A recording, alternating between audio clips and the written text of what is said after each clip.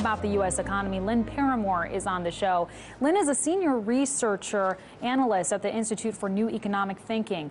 In a piece for Vice, Lynn profiled a man who is building luxury bomb shelters for paranoid one-percenters. Aaron first asked her to describe what luxury prepping really looks like and what it says about the state of our society. Here's what she had to say. Well, it's a fascinating thing. I haven't often gone underground, literally, to do a story. But in this case, I've been interested in the prepper phenomenon for a while. You hear about guys hoarding cans of beans in their garage and so on. But I began to hear the World Economic Forum meetings in Davos that there were some whisperings in the corridors about very wealthy people buying airstrips in New Zealand and preparing for all kinds of disaster scenarios. So I got interested and started doing research, and I found a guy, Robert Vicino, who is the CEO of a company called Vivos, and he builds these luxurious underground shelters. The one that I visited in Indiana is in a former Cold War communications facility, and it's nuclear blast proof. You go underground and it feels like you're in a very nice hotel. I mean, there's pillow top mattresses on the bunk beds, and there's a luxury kitchen. There's a studio where you can watch movies on a big screen TV. It's not the kind of hideout that you imagine. And this is for wealthy people who are concerned about various disaster scenarios, but a common theme among them is a fear of civil unrest, a fear of an uprising from the 99%. Wow, that's really interesting. And this is kind of just fluff, but what does this run the one-percenters that feel this is so imperative to have? Roughly, cost-wise, what are we looking at? Oh, there's a range.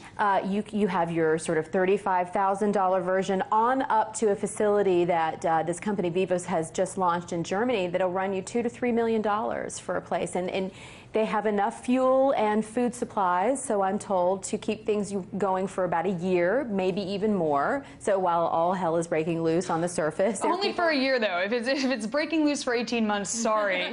Exactly. And it is a strange thing to me, culturally, because inequality is obviously a problem, and this is part of a realization on the part of wealthy people that it's a problem.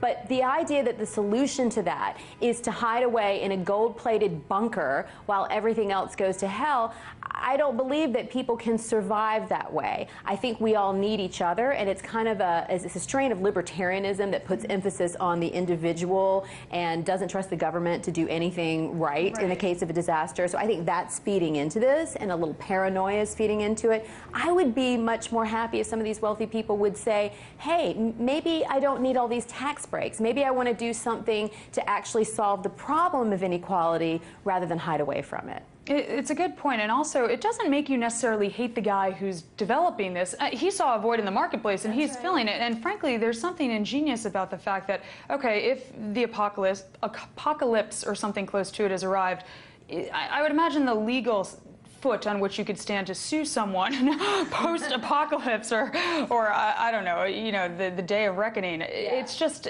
incredible to me. It seems illogical for otherwise logical people. Yeah, it's true. And in a way, you could argue that it's a good thing. Well, they're spending their money on something, and it's employing people who are doing the building and, maintaining these facilities. Okay, maybe the wealthy have run out of things to spend their money on. They've got so much of it. So there's that issue, too. But it does strike me as there's a lot of fantasy involved. There was a couple that I read about out in California who thought, well, if everyone dies, we could be the new Adam and Eve. And I guess this time Adam and Eve would be wearing Rolex watches, but that kind of hubris. No, please, no. Sounds like a really bad science fiction movie. Thanks, but no thanks. We're good. It's incredible stuff.